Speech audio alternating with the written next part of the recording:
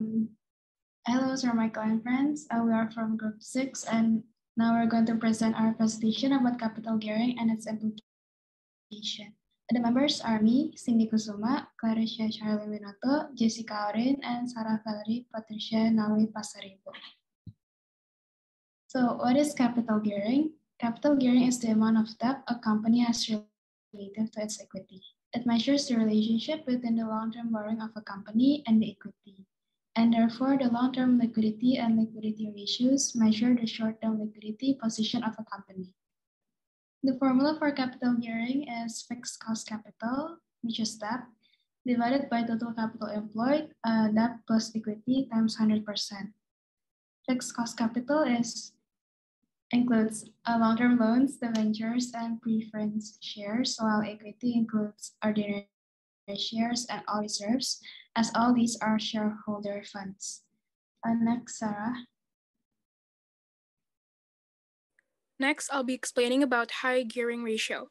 Firms are more likely to be risk takers, maximizing the capital employed in the company in order to maximize the levels of profit. A company is said to be highly geared as it shows a large proportion of the capital employed comes from debt, which causes two potential problems for a company and risk.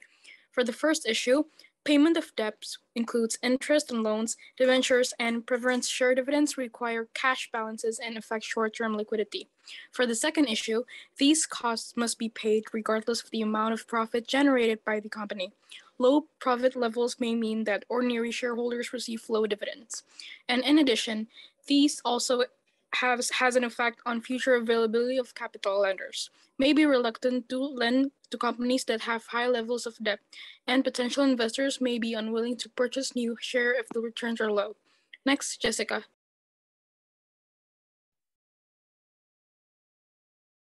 And I'm going to be explaining low geared ratio. A company with a low geared ratio could be said to be risk averse. With low gearing, the fixed cost capital will be much lower. It may be easier for a low geared company to obtain loans or issue debentures and preference shares, as it has a smaller existing debt. However, it could be argued that a low geared company is not taking advantage of the opportunity to raise additional capital for use within the company to generate higher levels of profit.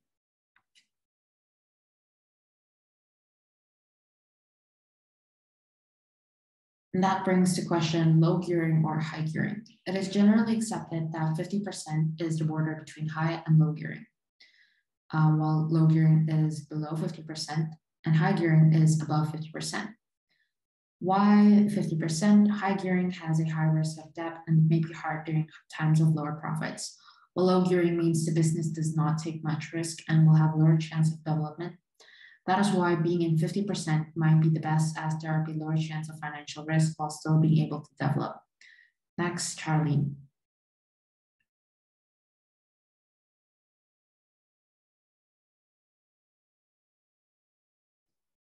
Thank you, Jessica. Now I'll be explaining the example.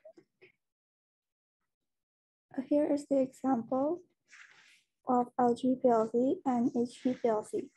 Based from the given information and using the formula, LG PLC gearing percentage is 13.64%, which is low gearing, while HP PLC is high gearing at 63.64%.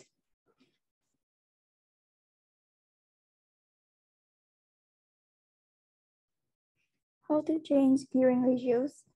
To reduce gearing, we can issue new shares, retain profits rather than pay dividends, or retain debentures. While to increase gearing, we can issue debentures, issue preference shares, or redeem shares.